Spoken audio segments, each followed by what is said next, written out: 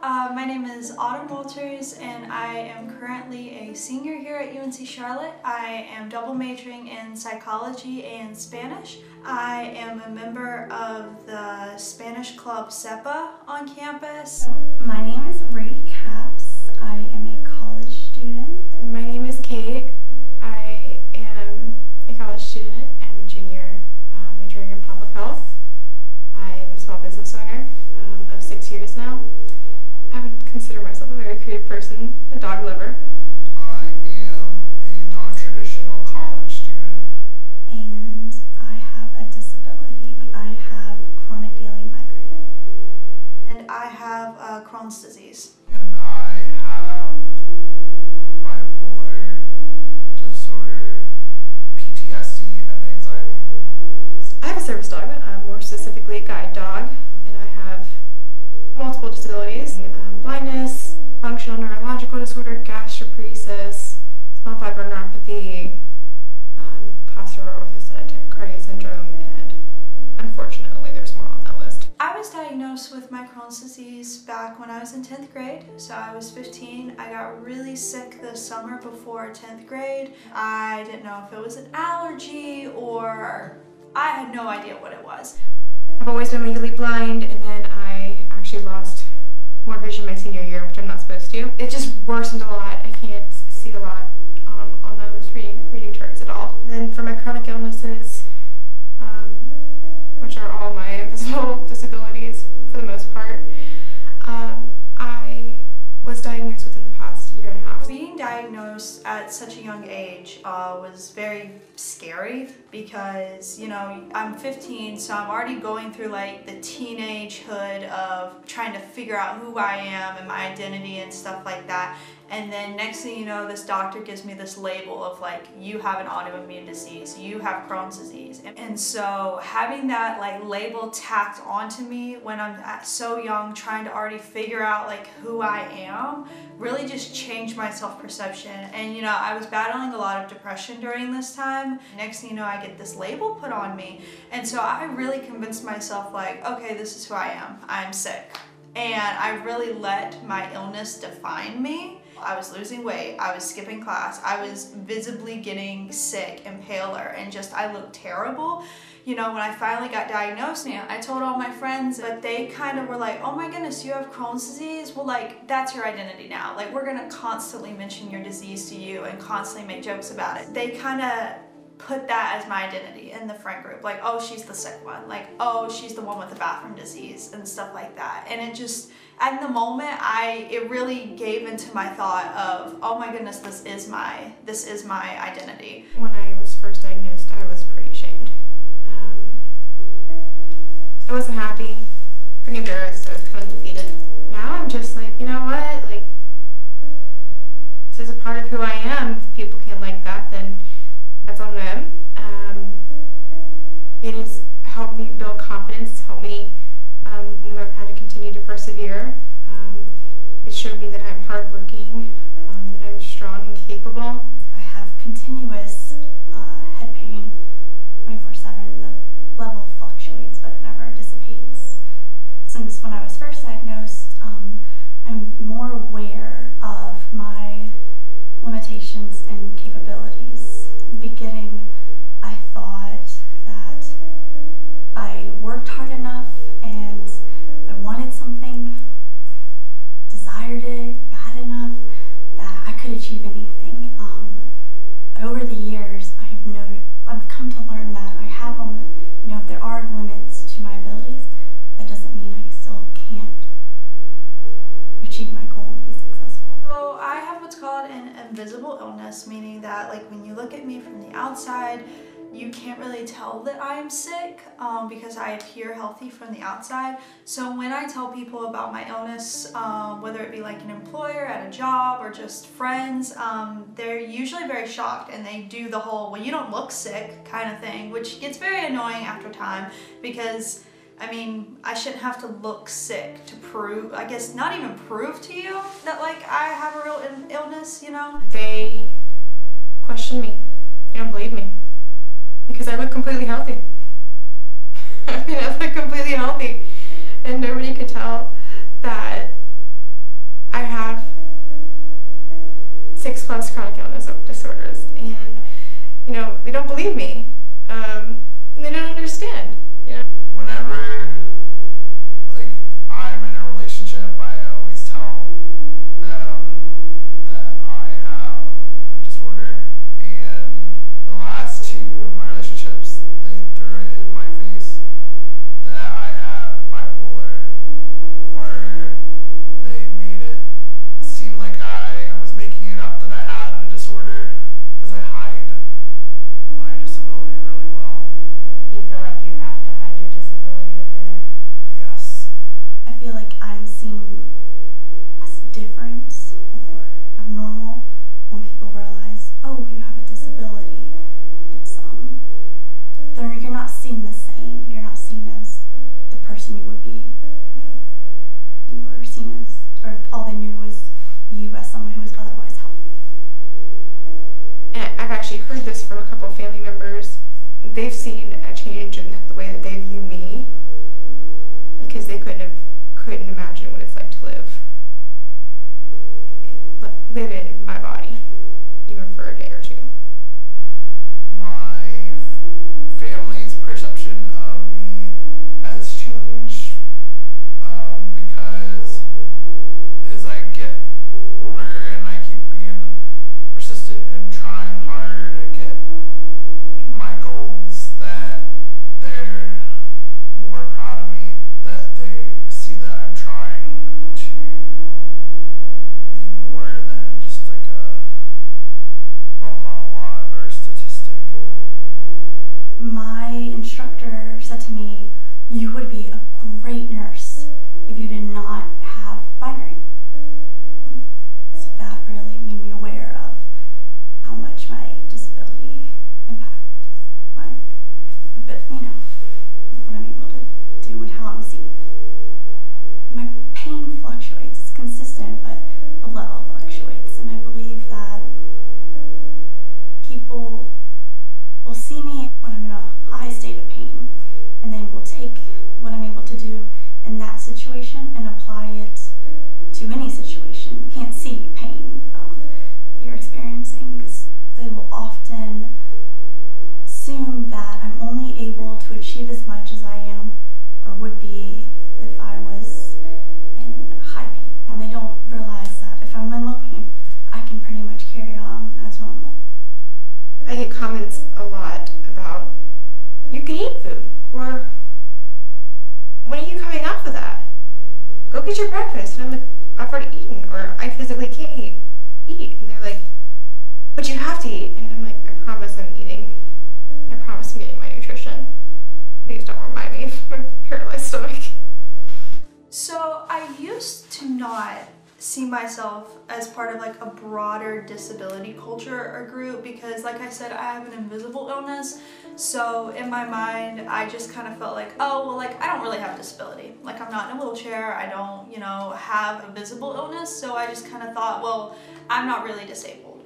And it wasn't until I got into UNC Charlotte and I enrolled, and like a few months before the semester actually started, the Office of Disability, I got an email from them that I'm sure was sent out to almost everybody saying like, hey, if you have, medical issues or something like that, like get the right documentation and you can get registered with the Office of Disability. And I looked into it and I called and I talked to some people there, and I was like, oh my goodness, like I very much qualify for this. I very much, need the accommodations that the Office of Disability thankfully provide for me.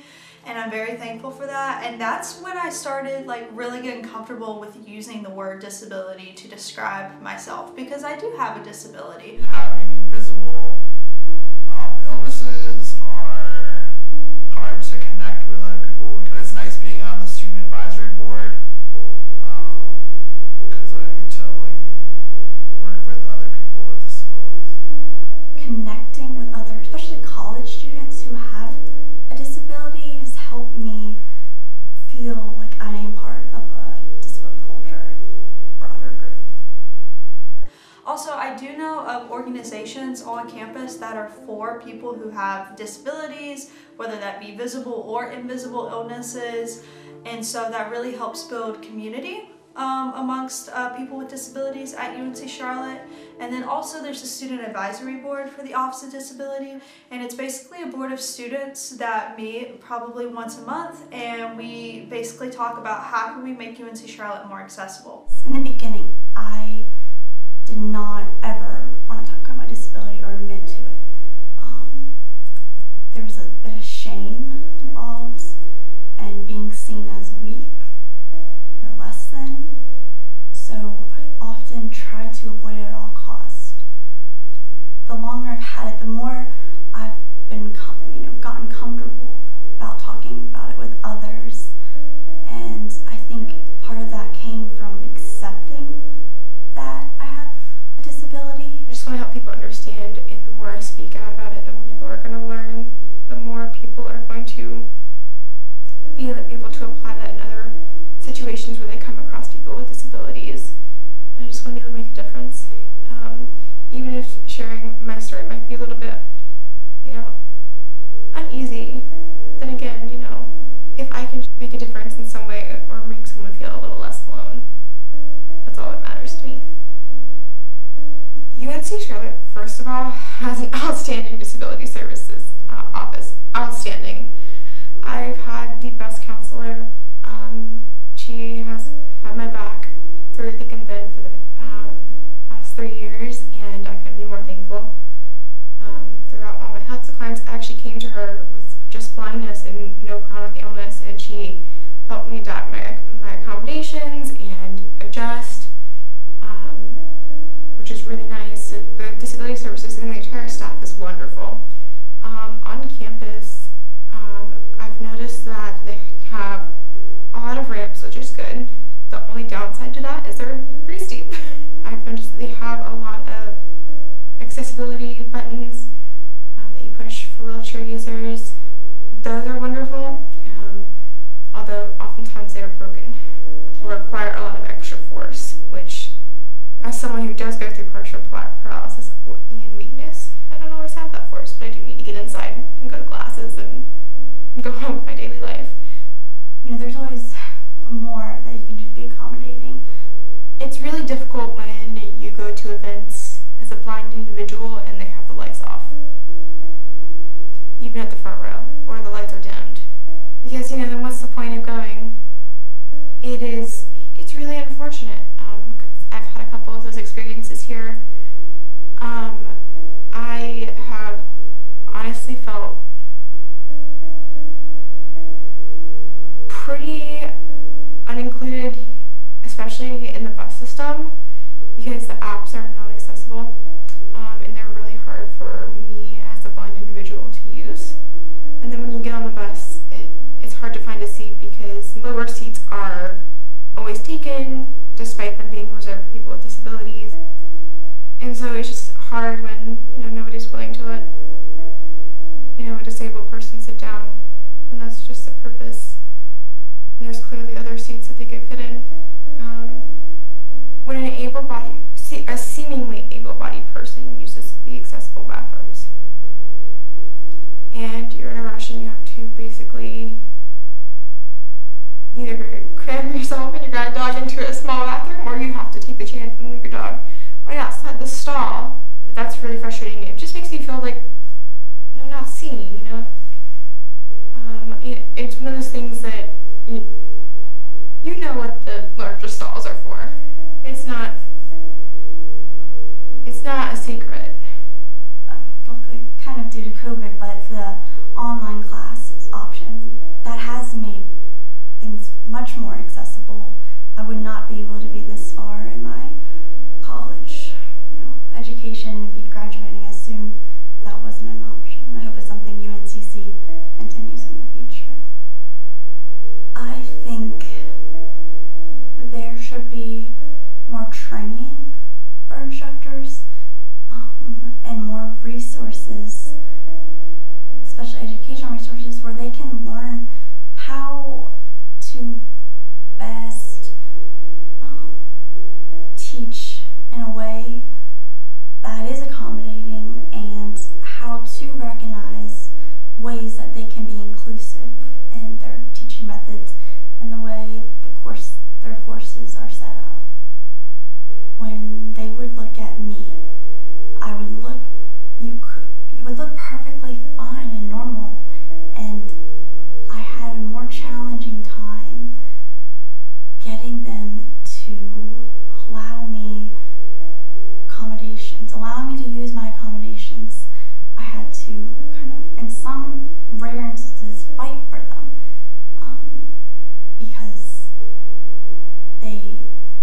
there was a feeling that they saw me as somebody who was trying to take advantage of the system, who was trying to get a more, easier ride through this and have shortcuts through using, my disability in that sense. And that was never, ever the case. When I started at UNCC, I did not even want to register with the Office of Disability Services because I didn't want my professors to see me in a different light because of it. It's either cultural or generational issues that have a harder time accommodating or understanding what's best or what I need. You are definitely going to have students that have disabilities, and they're going to have accommodations, and this is why having strict deadlines and having no leeway room whatsoever is not fair to them. Today I went in to take a test.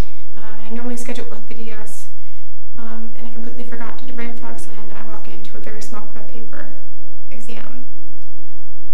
I do have the accommodation of large print. I do have the accommodation of computer testing, and that was not met today. I definitely feel like some disabilities are more readily included than others, especially visible illnesses. It's like, oh, well, there's no disputing that you're handicapped or disabled because I clearly see it. I think there's a lack of knowledge about other disabilities that would be quote-unquote invisible, and therefore you're not as accommodated when you have that kind of disability. And I don't think it's intentional. I think there's just a lack of information and knowledge. In terms of inclusion and being included in a friend group, usually people who are invisible and do not, with invisible disabilities and do not look sick are more readily to be included in friends because they don't quote-unquote look sick or look weird. The people with physical disabilities, are less likely to, be in those friend groups because they look that way. But in terms of accommodations, I feel like it's the opposite. There is definitely certain stigmas attached to having invisible illnesses. The stereotype isn't always what's true, To be disabled, you don't have to look a certain way or act a certain way or do certain things. I've definitely experienced microaggressions with my disease.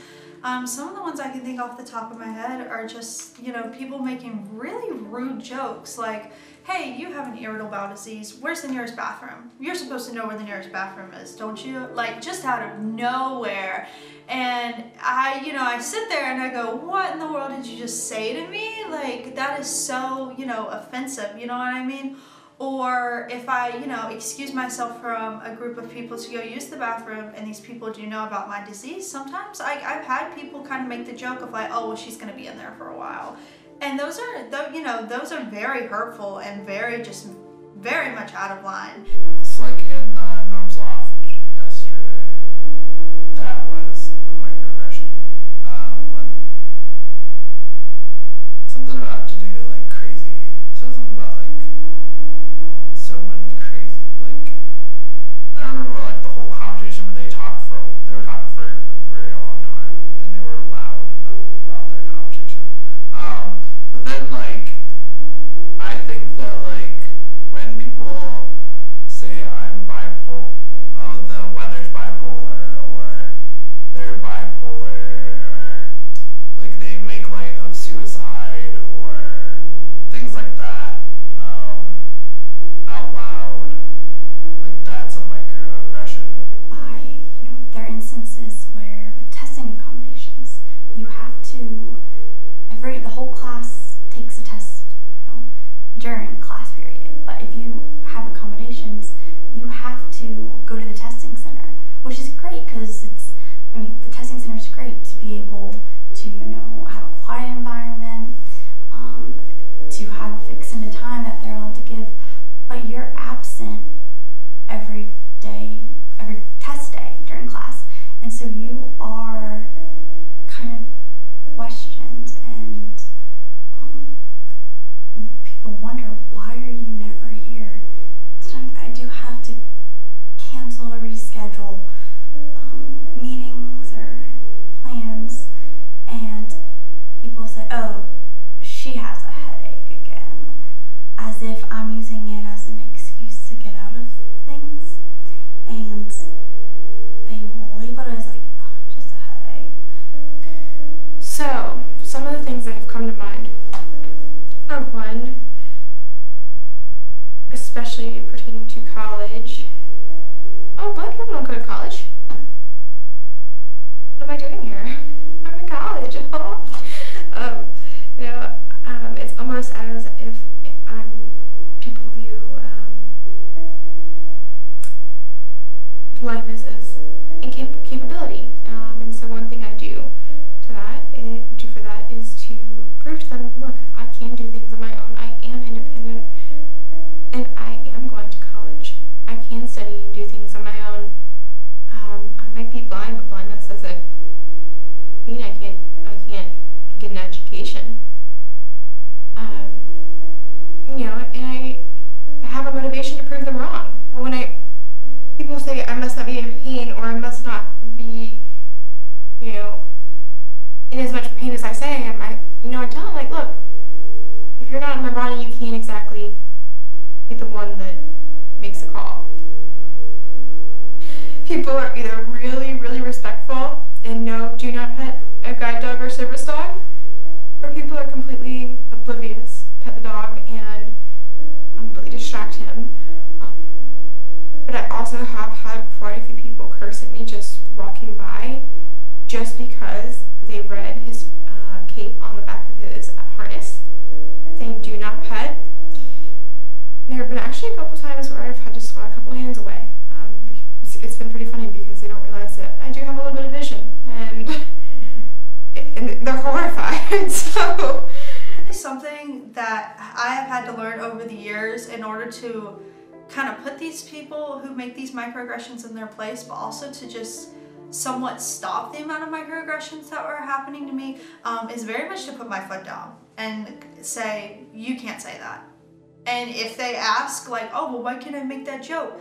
Get them to explain their own joke. Get them to sit there and be like, no, tell me why you think that's funny, and tell me why you think that's okay. And 9 out of 10 times when the person making a microaggression really has to say out loud what the joke was, they start to think, I can understand why that's not funny and kind of hurtful. It's my disease, it's my illness, and it's my body, and your microaggressions are affecting me and they're hurting me. So I'm 100% right to put my foot down and say, you cannot say that. I would probably assume that there's definitely a good amount of people on our student body who really don't understand what it's like to have a disability, nor do they really know the correct way of how to support someone with a disability. And I think that just comes from experience and also being willing to learn, because you can sit down with the entire student body and have this 1 hour, 2 hour lecture about oh, this is how to, treat someone with a disability, and this is how specific ways you can support them, and blah, blah, blah.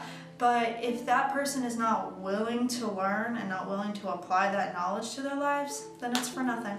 But something that the Office of Disability, being on the Student Advisory Board, we've been trying to get started again is actually 2 of us, the representative from the board, going into classrooms and just presenting for 20 minutes of this is how you can support your friend or classmate that has a disability. Unless you have a disability, it's hard to know about it and understand it, or somebody who has. If you don't have that personal experience, it's hard to operate in such a way where you are continuously respectful and not discriminating against those with disabilities. But I don't think it's ever intentional. I just think it comes from ignorance.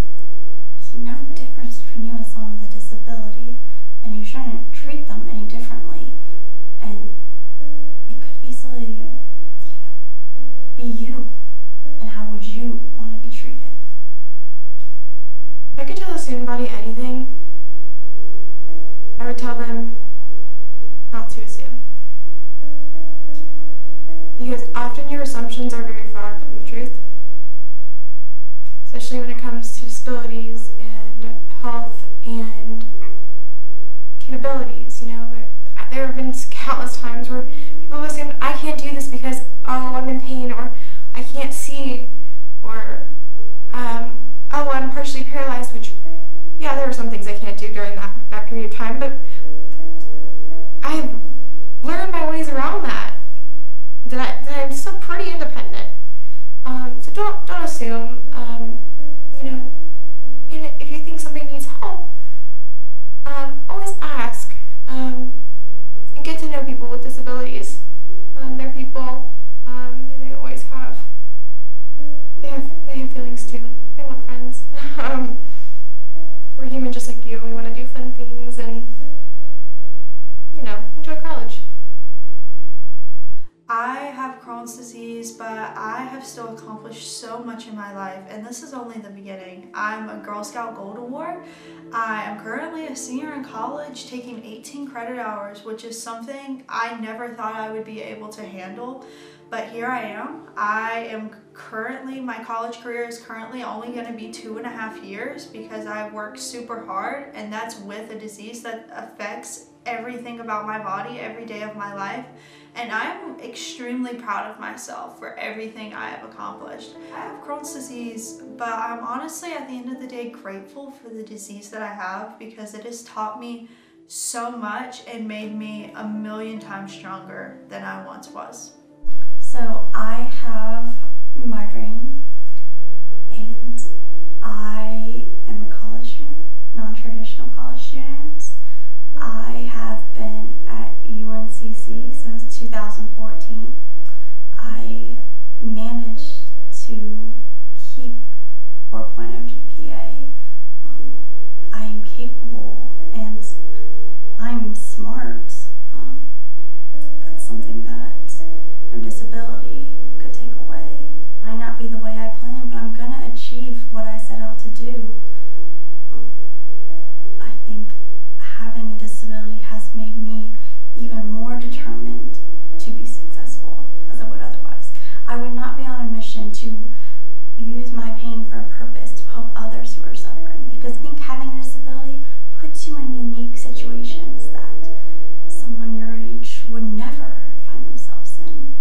I am blind, but I am a small business owner of 6 years, and I run and fulfill orders all by myself.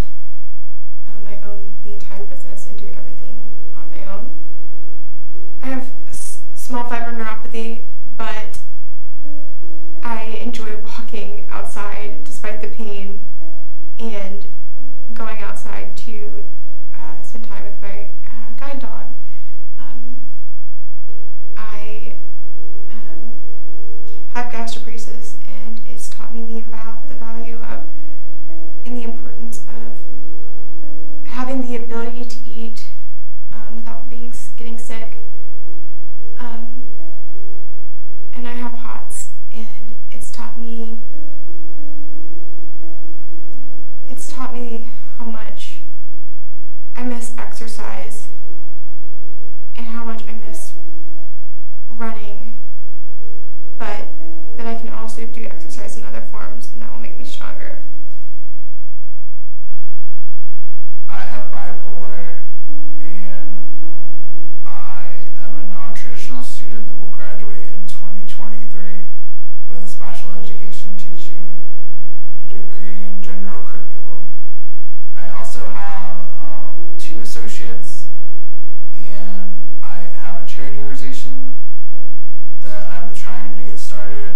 I also have raised a lot of money for St. Jude Children's Hospital through doing charity events. I have a clothing brand. I volunteer with children, and I tutor. And I'm also a manager at a restaurant here in Charlotte.